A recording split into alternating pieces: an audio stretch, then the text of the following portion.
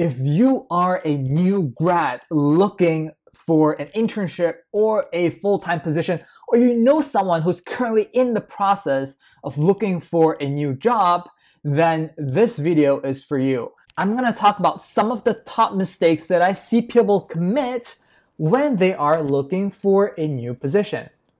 And this is extremely critical because if you are doing any of these mistakes today, chances are your resume is not getting picked up by the right people and you're not getting the opportunity that you deserve.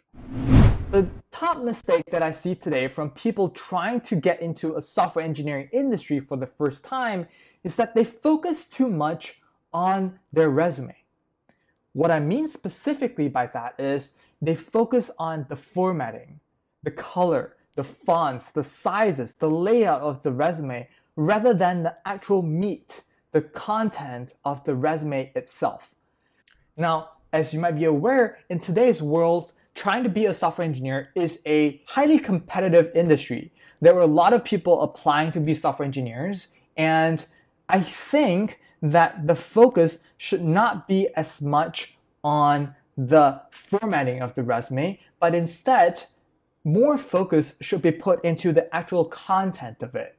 So what that means specifically is pick up projects, work on interesting side projects, and get your technical chops down. When you have more interesting projects that you've worked on or experienced, that makes you a much stronger, much more attractive as a candidate. I've seen a lot of that happen, especially with newer, fresh grads coming out of college when they've worked only on school projects and haven't had a lot of internship or practical experience.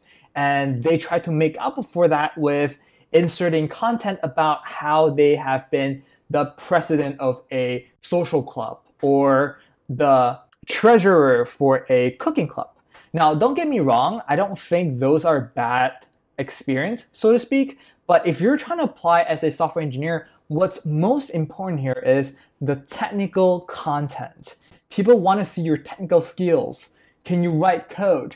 Can you deliver? Can you get stuff done?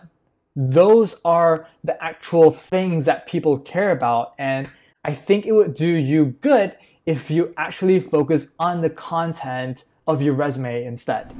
Now, the second most common mistake I see is that people spend too much time on tutorials with no clear goals in mind. What I mean by that is I see people taking on Udemy, for example, free courses, and they start off really strongly learning about syntax, learning about how to set up a new framework, for example. But usually what happens there is about 2-3 weeks into the program, they give up. They have learned the syntax of the language, they have learned how to set up the framework, but they haven't actually worked on anything substantial or anything interesting with the knowledge that they have gained. Now, that is a problem because what happens now is that you have a lot of fringe knowledge, but you haven't been able to take that knowledge and apply. So that is what we call in the industry applied knowledge, applied intelligence. Are you able to take something, for example, your knowledge about Python, and can you apply that to solve a problem? If you're able to do that, then that shows that you have, one, you have the ability to get things done. Two, you have the ability to pick up new concepts, new ideas really quickly. Three, you're able to take that new concept and apply that to a problem and solve that. When you combine those things together, what ends up happening here is you present yourself as a really holistic, technical-oriented problem solver. And that's what a lot of companies are interested in looking for. That's the cream of the crop, the 10x engineer, the unicorn that companies are looking for. And the third mistake that I see is a lot of people spend a lot of time making up a great looking resume, but they only apply to the companies that they have heard of, like Google, Facebook, Twitter, all the top brand name companies.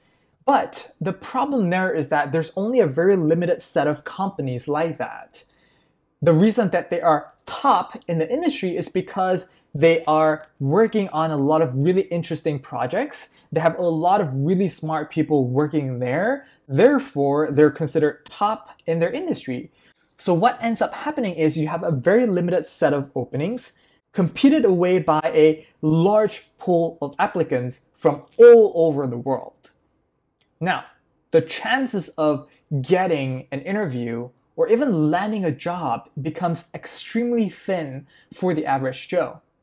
So my recommendation there is, instead of just focusing on those top tech companies, open up your eyes and look across, not just the top tech companies, but also startups, mid-sized companies, any company that is willing to give you an opportunity to interview and give you a chance to join them and learn. I think that's a great way of bootstrapping yourself, right? Get your foot over the door, learn, get into the software engineering industry first. It doesn't really matter how much you get paid initially or what the title of the position really is, because once you get in there and you can learn, right, get into that atmosphere and figure it out for yourself if you want to be a software engineer. After a couple of years of learning, then you can get better and then apply for top tech companies again, right? Personal story here is that's what I did exactly. When I graduated from college, I didn't have any of those top tier companies offering me a job. So what ended up happening was I wrote a script, I applied to all the different companies that I could think of, and finally a startup took a gamble on me and gave me a job. So from there, I picked up and learned everything that I could. 3 years later, I applied to a lot of companies and finally landed my job at Twitter. If you're interested to learn more about my story, I added a link up top and also in the description below so that you can watch more of how I did that, what were the process, and how I prepared for my job interview. And then the fourth most common mistake that I see is that people sometimes apply to jobs that they're not qualified for. Now you might think that this is contrary to my previous point, but hear me out here. If you're a software engineer and you're trying to apply for a machine learning position, ideally what should have on your resume here is some machine learning practical experience. Either you have taken some internship or you have done some of machine learning related experience in your current job. Otherwise, I think it's gonna be a huge stretch to apply for a position in which you don't have any practical experience or any professional education in. So from a lot of resumes that I see, especially from fresh graduates, is that they have worked on some machine learning, some data science, and some software engineering, and they put all of that experience without filtering out, without actually catering their resume to the specific position that they were interested in applying for. And then they sent that out to all the different companies that they can think of. So what actually ends up happening is recruiters, hiring managers, they look at the resume and they struggle to figure out how this person actually fits in with the opening that they have.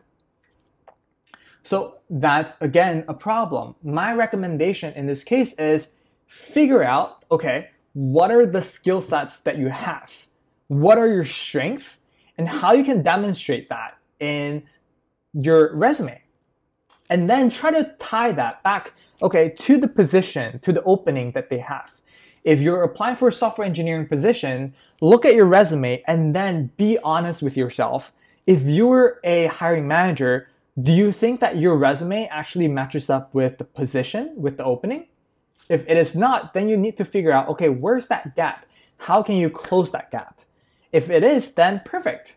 Send out your resume, get some referrals, and get that job you deserve. All right, so those are some of the top mistakes I've seen from people trying to get into software engineering industry. If you enjoyed this video, click that subscribe button and that notification bell, and I will see you in the next video. Bye.